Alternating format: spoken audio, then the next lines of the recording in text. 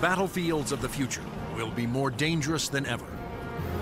In the 21st century, there will be threats to our freedom and security like never before. But will we be ready? Battles will be fought on land and sea, but they will not be won without supremacy in the air. Enter the incredible world of 21st century combat.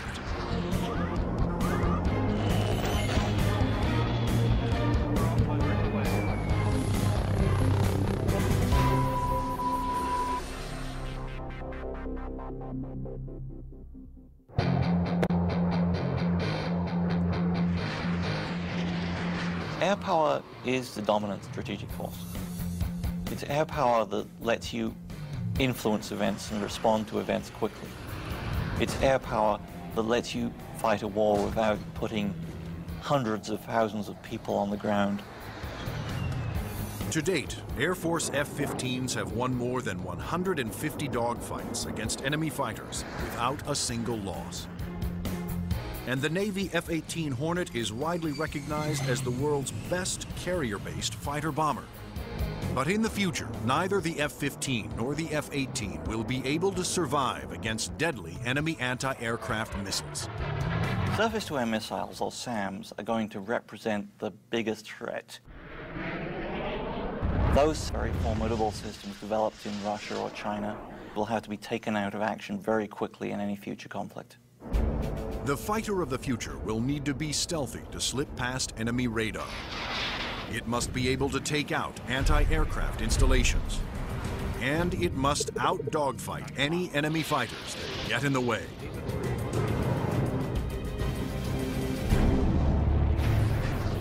That future fighter is already here. The F-22 Raptor, the air dominance fighter of the 21st century. Developed by Lockheed Martin, this advanced tactical fighter has been designed to be the first plane to cross enemy lines, clearing the way for all other forces.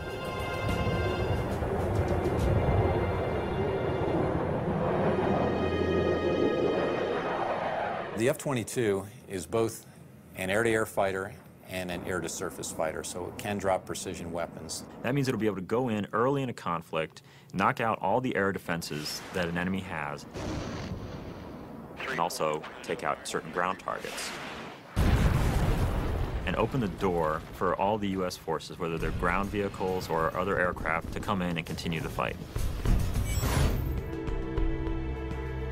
The development of the F-22 Raptor first began in 1985, when the Air Force requested proposals for an advanced tactical fighter jet to replace the F-15 air superiority fighter. Military planners feared that the F-15 would not be able to counter new air and ground threats on the horizon. The result was the creation of the F-22. The capability of the aircraft is a quantum leap above what exists right now, and it's going to take air power and revolutionize it into a whole new world. In the battles of the future, stealth will be critical for all new fighters to avoid being seen by enemy radar. Non-stealthy aircraft just will not survive in the air battles of tomorrow. Stealth technology was created to counter advances in radar. Radar works by sending out radio waves and measuring the amount reflected back to determine the distance, speed, and course of an object. But stealth aircraft are designed with surfaces that deflect radio waves away, making them nearly invisible to radar. The world's first stealth production aircraft was the F-117 Nighthawk. The reason that airplane is faceted is a limitation of the computer technology at the time. It's easier to model a finite number of flat surfaces than it is a bunch of curved surfaces. And while the aircraft was a breakthrough at the time, the facets limited the plane aerodynamically. But now, thanks to more powerful computers, engineers can design aircraft that do not have to sacrifice aerodynamics for stealth. The F/A-22's aerodynamic slickness allows it to have the lowest drag of almost any aircraft ever produced. The F-22's aerodynamic superiority, combined with its stealth and firepower, make it a far better adversary than any aircraft before it. The F-15, which the F-22 will replace, has been a very successful fighter, but it is not stealthy. The F-117, while stealthy, carries no air-to-air weapons and is not designed for air combat. It relies on stealth and mission planning to protect itself. But the F-22, on the other hand, is not only stealthy, but comes with a full complement of air-to-air and air-to-ground weapons. The primary armament is in weapons bays underneath the airplane, where we carry 6 medium-range radar-guided missiles. By carrying the weapons internally, it preserves the stealthy shape of the plane. For closer infighting, the F-22 has short-range missiles and guns. Behind these two doors right here is the side weapons bay. This is where we carry a heat-seeking missile.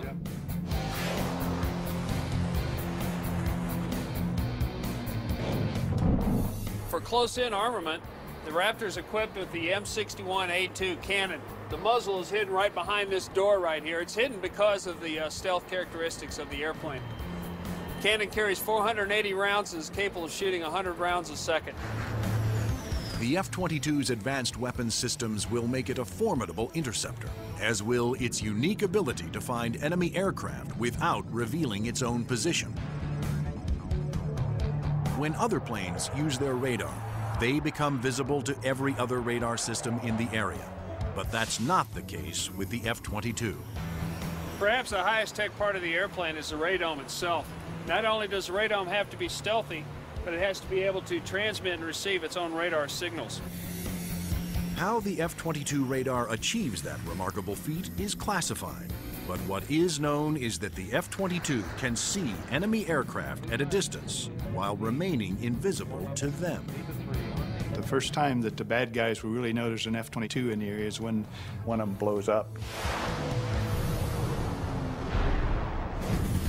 Along with its advanced radar system, F-22 is the first fighter to have supercruise, the ability to travel faster than the speed of sound without using its afterburners.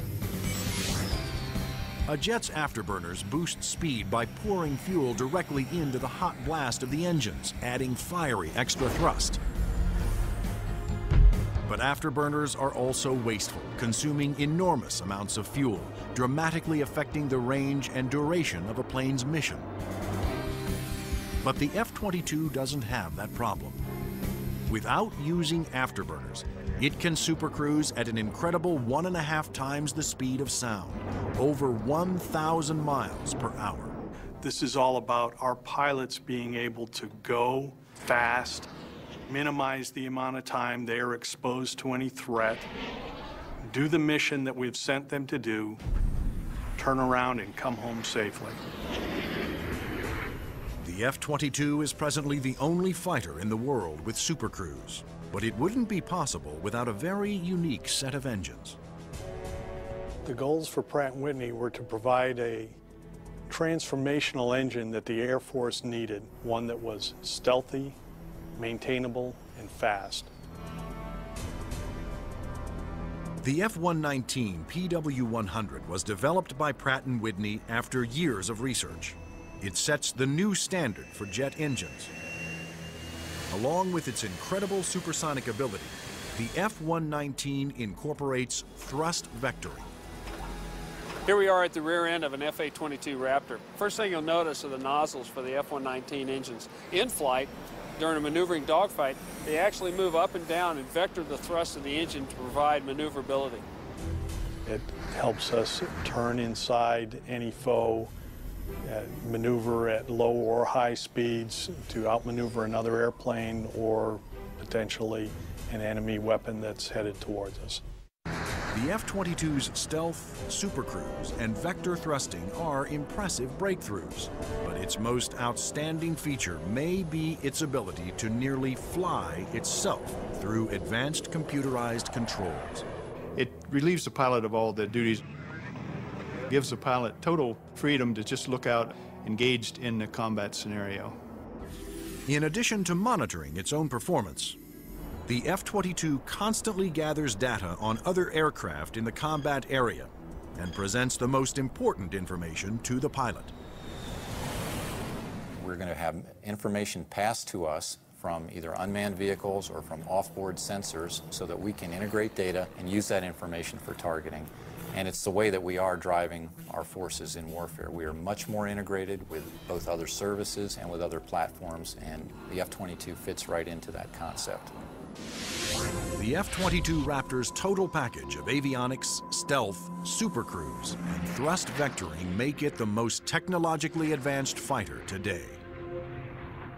I've never been in an airplane that accelerates as fast, that's as agile, the ability to turn very sharply, and it just brings a great combination of the speed, the stealth, and the avionics to the fight that nobody else is going to be able to touch.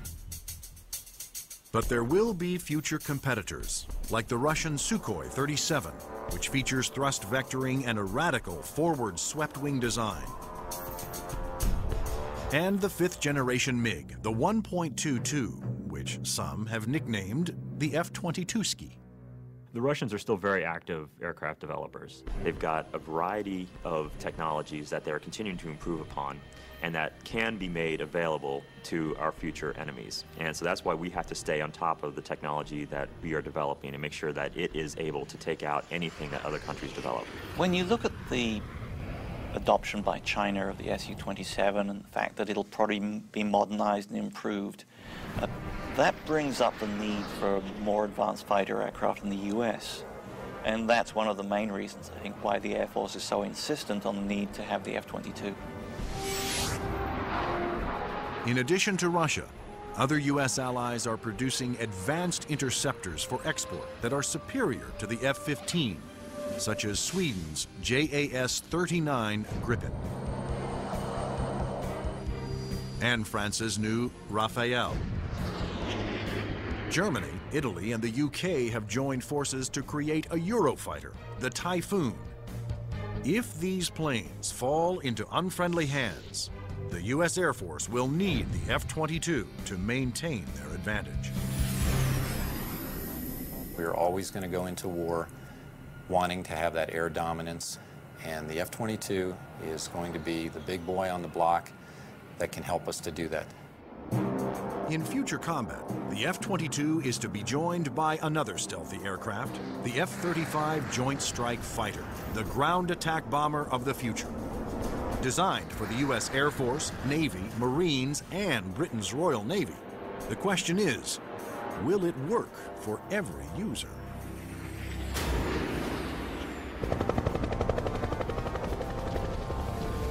The rules of war have changed. Brute force has given way to high tech, and conventional weapons of the past will no longer be effective. In future battles, the F-22 will be the first fighter to cross enemy lines, surgically removing air and ground targets. Next in, the F-35 Joint Strike Fighter, the attack bomber of the future. It will assume the air-to-ground attack role for the U.S. military. The F-35 can carry heavy weapons externally for maximum effect. But when a smaller payload is carried internally, it is nearly as stealthy as the vaunted F-117 Nighthawk. It has a significant amount of stealth capability to allow it to be used early on in a campaign, and it has a significant amount of weapons carrying and payload capability to be used at the later stages of campaign. The threat to the airplanes may not be as significant and require less stealth. The development of the F-35 was driven by the Armed Forces' desire to save costs by creating a ground attack bomber that would meet the needs of the Air Force, Navy, Marines, and Britain's Royal Navy. Airplanes are becoming very expensive these days, and we had to do something to get the cost of these airplanes back down to a reasonable level. The F-35 is expected to cost about $40 million, one-third the cost of an F-22 Raptor. But could one basic airframe be designed to satisfy so many different military demands? Each armed service wanted a stealthy ground attack bomber, but the Marines also needed a plane with short takeoff and vertical landing capability. The U.S. Navy required a craft with larger wings, heavy-duty landing gear, and an arresting hook for carrier landings. And the wings would have to fold up to save deck space. The size and scope of the JSF program is pretty significant. The airplane is being designed to replace the F-16 and the A-10 for the Air Force, the AV-8B for the Marine Corps, and the FA-18 for the Navy. Unlike the twin-engine F-22 Raptor, the F-35 Joint Strike Fighter was designed around a single engine to keep down not only costs, but weight. A lighter plane can carry more weapons. For the Joint Strike Fighter, one of the keys of its mission is the ability to handle a large amount of ordnance and bring it to an enemy site. That all works better with a single engine.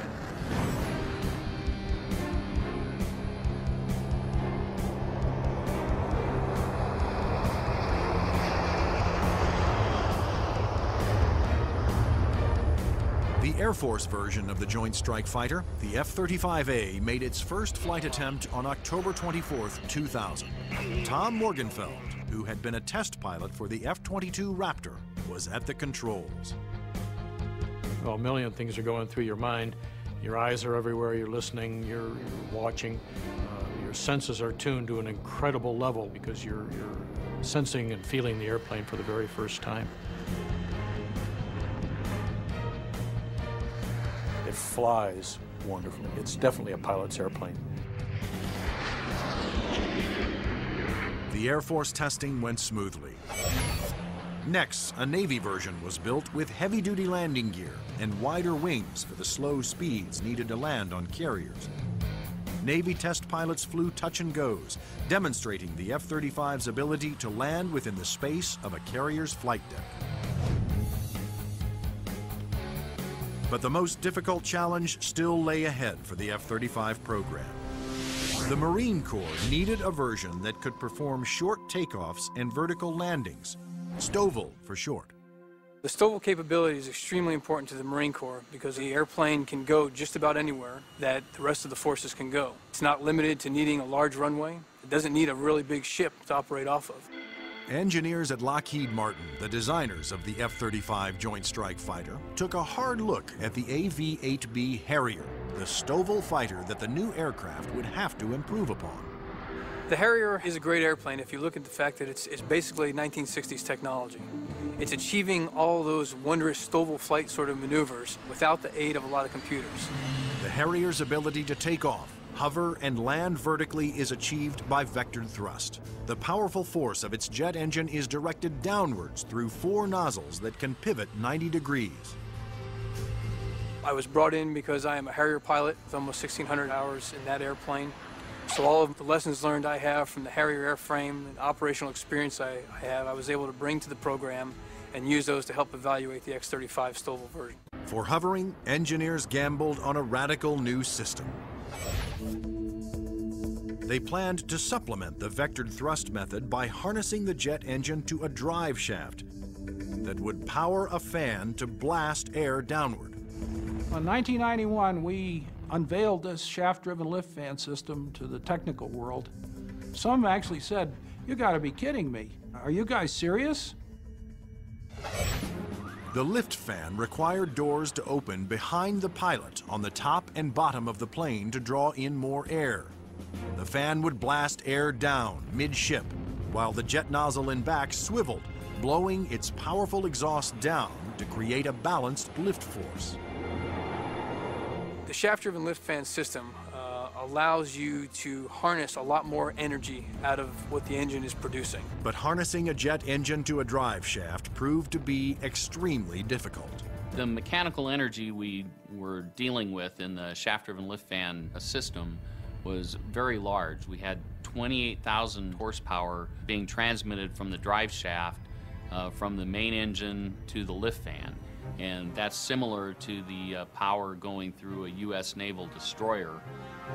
The lift fan's ability to blend large amounts of cool air with the hot jet exhaust provided another important benefit. One of the things we learned in JSF was to combine the jet exhaust to get a lower combined temperature than the Harrier. This allowed us to avoid some of the problems with concrete where the concrete would actually burst and explode under the high temperature and high jet exhaust from the Harrier. At the Lockheed Martin test facility in Palmdale, California, the revolutionary lift fan system was put to the ultimate test, in the air. If the lift fan failed during hover, the plane would crash.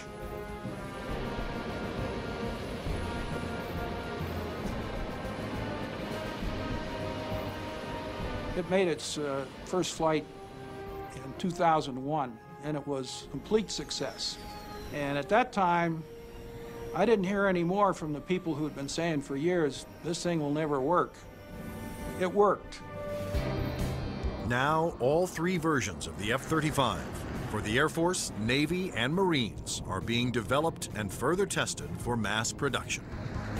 The United States, Britain, and their allies are expected to order more than 4,000 Joint Strike Fighters, which will replace most American-built fighter bombers in use today.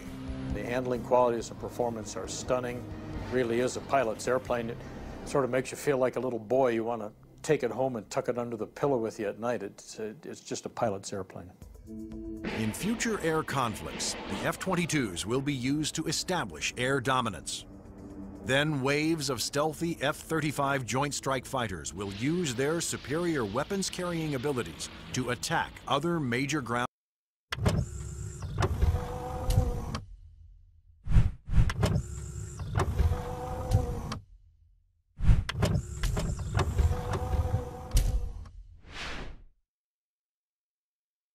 targets. The Joint Strike Fighter is going to be the backbone airplane for hauling freight. It is going to be the muscle part of sustained forces. Commanders can also alter an F-35's mission in the air as situations change during the battle. There are a variety of ways for the F-35 to bring in information from external platforms, other airplanes flying around the battlefield, satellite-based assets, ground-based assets. All that information can be presented to the pilot in the cockpit and allow him to be more of a tactician and manage the tactics of the game that day instead of worrying about the nuances of flying the airplane. The pilot's job will be to supervise the process of identifying the target and then to give consent for weapons release.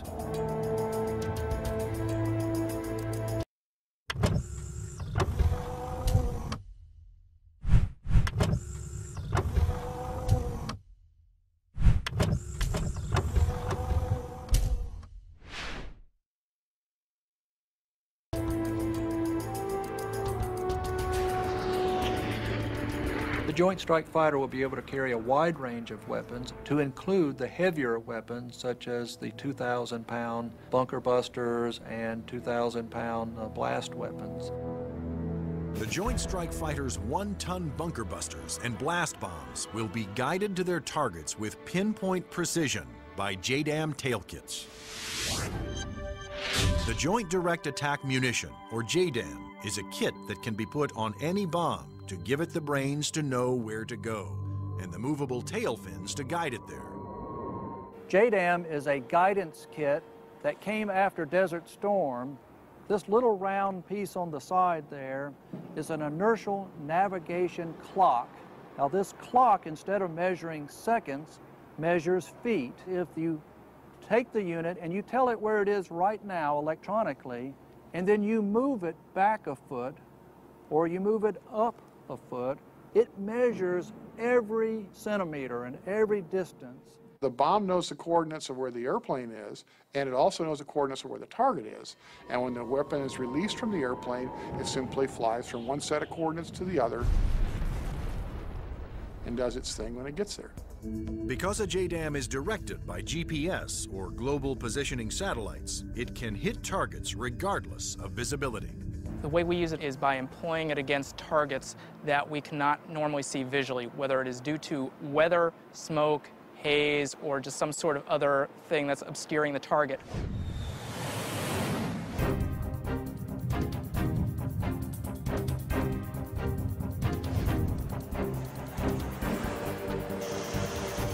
As a JDAM falls, its inertial clock keeps track of its position and signals the tail to make course corrections, directing it to the target.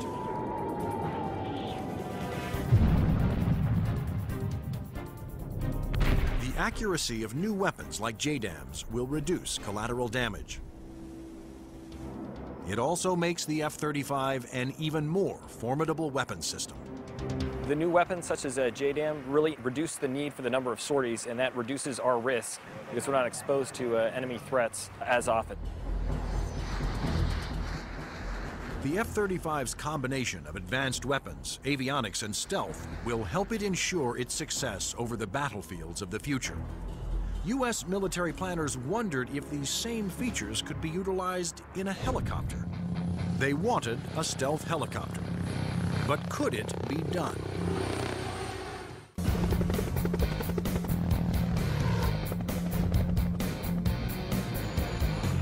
Over the last 50 years, helicopters have evolved from slow-moving multi-purpose support vehicles to fast-moving frontline attack ships.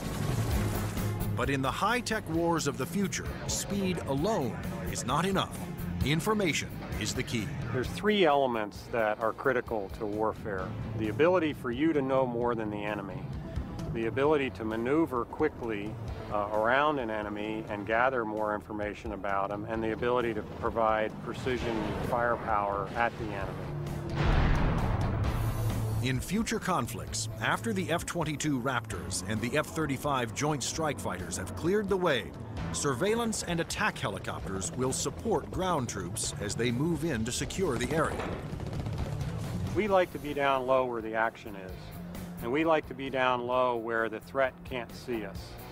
But at such low altitudes, helicopters are vulnerable to a wide assortment of ground-to-air weapons. All the simple systems, the guns, unguided rockets, the surface-to-air missiles, it's got to deal with all of that, and it's got to deal all of it effectively. The Pentagon has responded with a two-pronged strategy to counter this threat: inexpensive, expendable unmanned helicopters and stealthy manned helicopters. Unmanned helicopters will be primarily used for surveillance and for gathering targeting information. Fire Scout, designed by Northrop Grumman, was specifically developed to take off and land on Navy ships. However, the key to creating a successful manned helicopter for future combat is to make it stealthy like the F-22.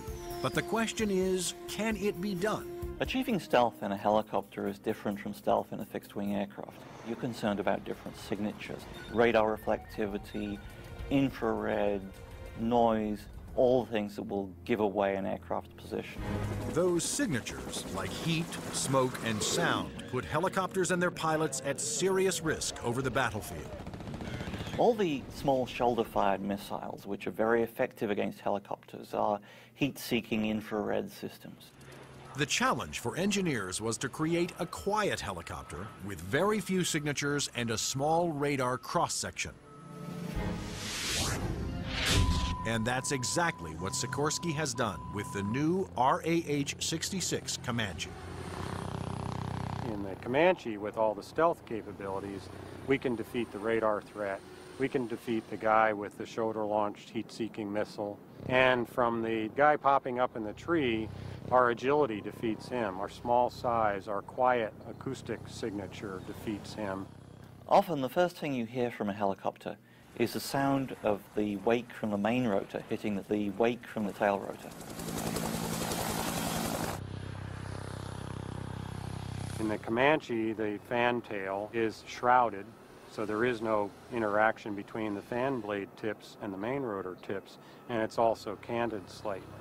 And those all contribute to reducing the acoustic signature.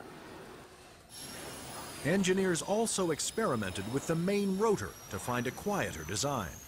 If you look at a Comanche, it's got a 5-blade rotor, and what that does is it cuts down the normal chop, chop, chop sound from a helicopter into a more discreet whir that kind of blends into the background. Reducing the heat signature of a helicopter is also essential to making it more survivable. When you look at a Comanche, the first thing you ask yourself is, where's the exhaust? Where does all this hot air get out of the engine? The Comanche's exhaust actually escapes through the tail boom, where it is instantly dispersed by cool air from the rotor. That missile has to have something to home in on, and that's a heat signature. Comanche defeats that by the engine exhaust being mixed with ambient air and cooling it so that there's no longer a heat plume for that missile to home in on. To defeat radar, the Comanche utilized the stealth secrets first developed for the F-117 Nighthawk. There are no radar-reflecting right angles on its outer fuselage, and all weapons are carried internally to help keep its stealthy shape. What's interesting about the helicopter is some of the things that achieve stealth actually make the helicopter better. Things like the retractable landing gear and the retractable weapons bays, that also makes it sleeker and faster. So once you've bought into the stealth part of it, you get other superior attributes. The main role of the Comanche is to give commanders an overview of the battlefield by providing up-to-the-minute information. Comanche is going to be basically their flying cavalryman. It's going to dart in and out, slash and cut, be a reconnaissance vehicle. As Comanche's two pilots gather data, their computer shares that data with other Allied forces. When the Comanche finds the enemy, he's going to kind of direct like a quarterback to apply the firepower to defeat that enemy.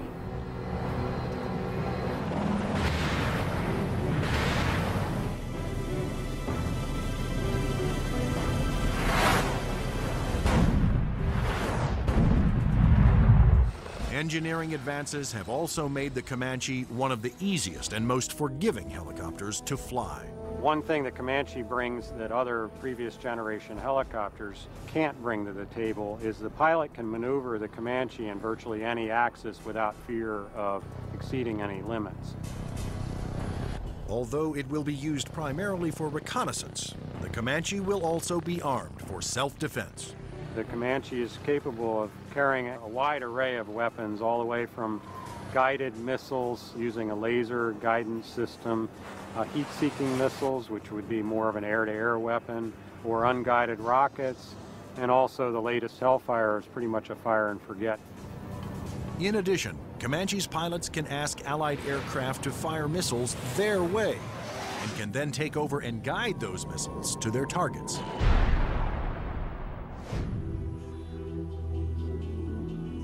If the Comanche is hit, its computer system can often fix itself by reassigning vital functions to undamaged computer cards. This is where the computer brain of the Comanche is.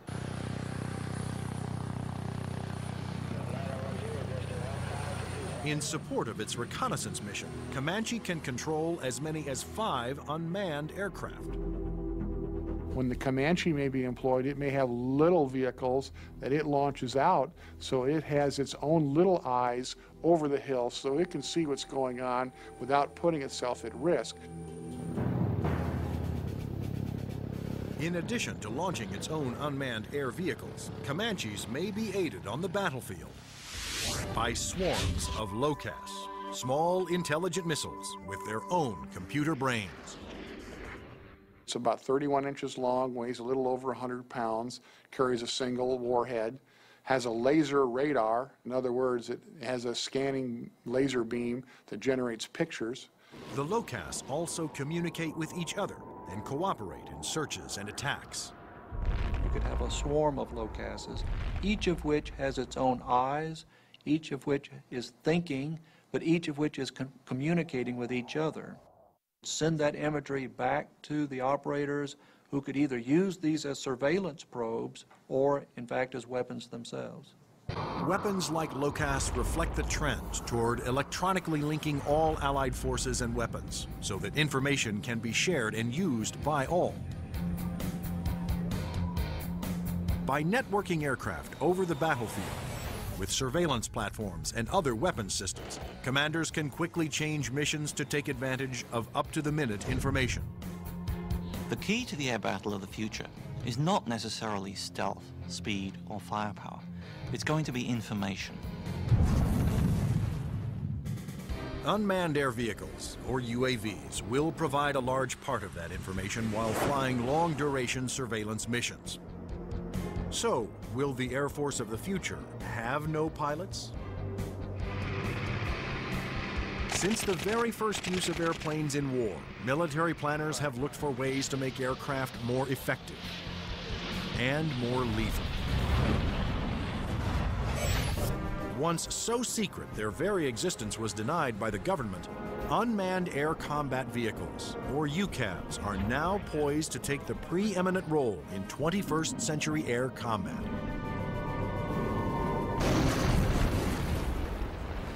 UAVs are certainly going to change air power in the 21st century.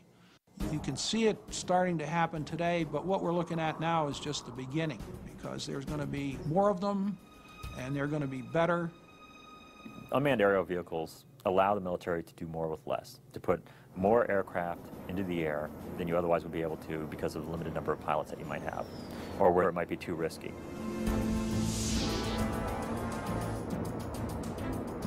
In the future, aircraft that have no pilots on board will carry out the most dangerous combat missions. Today, unmanned air vehicles, or UAVs, are already taking over the role of long-duration surveillance. UAVs don't have mothers. You lose a UAV in combat and nobody bats an eyelid. One of the earliest surveillance UAVs was the Predator. It was developed in the early 1990s. When you look at Predator, basically they start off as being long-endurance systems that can really persist over the battlefield. In Afghanistan, Predators provided critical real-time intelligence. And it was there that a Predator made an amazing transformation from surveillance to armed aerial attack. Fired a Hellfire missile, an Al-Qaeda convoy, and destroyed one of the vehicles in there. And at that point, it crossed the line from an unmanned aerial vehicle into an unmanned combat aerial vehicle. Today, the new Predator B can carry up to 10 Hellfire missiles. Of course, its primary mission is still what the military refers to as ISR, or Information, Surveillance, and Reconnaissance. It's basically a poor man's satellite. I mean, you can bring it in and let it dwell in an area.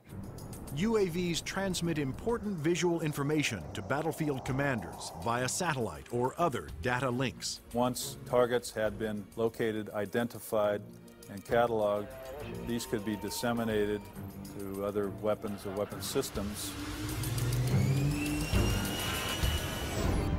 Reconnaissance UAVs have multiple ways of conducting surveillance. On clear days, they use specially stabilized optical lenses that can zoom to high magnification. At night, they use infrared, and under adverse conditions, they use synthetic aperture radar to pierce the thickest clouds, sandstorms, or oil field smoke. When the radar is reflected back, it can also be used to create a 3D image of objects. If the enemy chooses to use countermeasures or decoys or deception techniques, having to beat 3 systems is a lot harder than 1. The success of the Predator paved the way for the development of an even more advanced high-altitude jet-powered UAV by Northrop Grumman. It's called the Global Hawk, but unlike the Predator, it was designed to take off, fly its pre-programmed mission, and land all on its own, thanks to the GPS, or Global Positioning Satellite System. The Global Hawk is basically a much larger version of the Predator. It has higher altitude capabilities, increased payload. It can carry a lot more sensors, a lot more communication devices, and it can loiter over a battlefield for up to 35 hours. The Global Hawk can stay aloft for a day or more, providing constant near real-time video surveillance over an area the size of Illinois. Predator and Global Hawk give us an up-close view, which is something you can't get from a national asset, which would be a satellite type of thing. Though still in development, the Global Hawk had a dramatic impact during Operation Iraqi Freedom. A single prototype provided information to Allied forces on 55% of all time-sensitive targets, including mobile Scud missile launchers.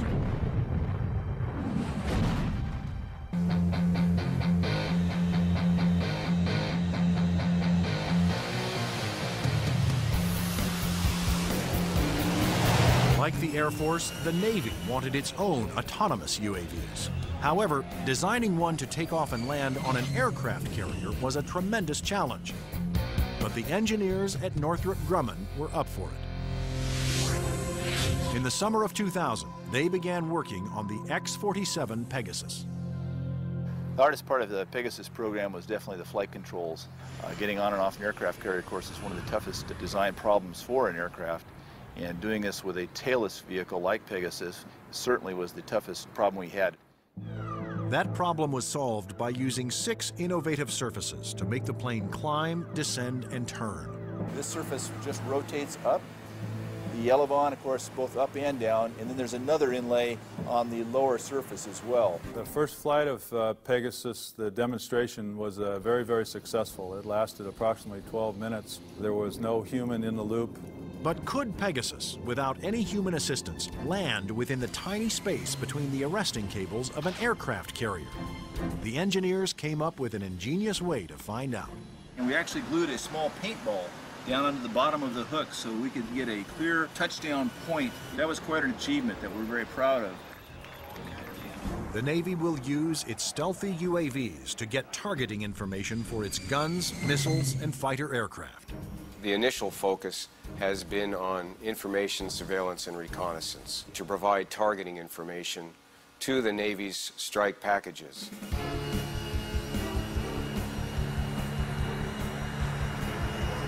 But many future UAVs, such as Boeing's X-45 unmanned bomber, will be heavily armed. Although flying pre-programmed missions, armed UAVs will still need human permission to fire.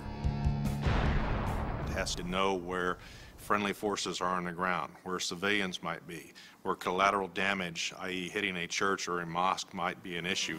So there is an element that we always retain where a human in the loop is important. You can have a weapon that's doing its own surveillance and has its own ability to engage a target. And that gives you a level of dominance that we're just emerging on right now.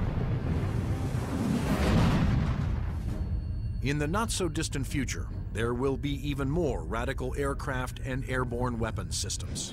Everything from electromagnetic pulse weapons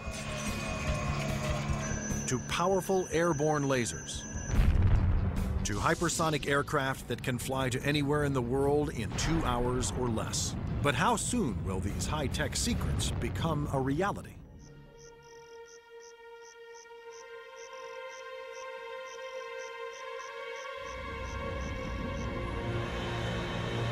The enigmatic F-117 stealth jet flew in secret for 10 years before its existence was revealed to the public. Some of the unclassified projects that are acknowledged by the Pentagon seem more like science fiction than reality. The military is designing a weapon system designed to neutralize an enemy encampment or factory without destroying it and scattering nuclear, biological, or chemical materials. Electromagnetic pulse, or EMP weapons, will blast a highly concentrated magnetic field towards its target, overloading and destroying any electrical components. The small electromagnetic pulse weapons offer some pretty startling capabilities. You can essentially completely destroy an enemy's electronic infrastructure in a very precise way. You can fly over a small facility, only a couple of acres, fire it, and suddenly none of their computers work, none of their weapons work, none of their electronics at all will work. Researchers are also experimenting with an airborne chemical laser. An entire aircraft has been turned into a chemical energy plant that points that laser at a target and burns through missiles. This aircraft will fly at higher altitudes and will primarily be used for Scuds or for ballistic targets that would be fired from one country to another.